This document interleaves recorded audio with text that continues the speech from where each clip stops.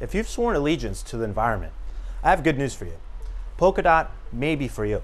According to a report from Ulrich Gallorsdorfer, Lena Klaben, and Christian Stoll of the Crypto Carbon Ratings Institute, Polkadot has the lowest total electricity consumption and total carbon emissions per year of the 6 so-called proof-of-stake blockchains studied.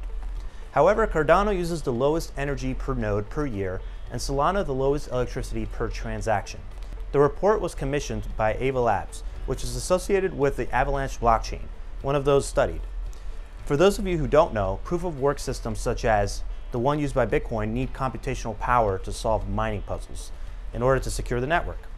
Proof-of-stake requires validators to lock in funds, on the other hand, for a specific period of time in order to propose or vote on new blocks. Ethereum also uses proof-of-work, but will soon shift to proof-of-stake. This issue of carbon footprint and Bitcoin's energy hog have been a large issue to many investors. Proof-of-stake networks consume less than 0.001% of the Bitcoin network. So what are you waiting for?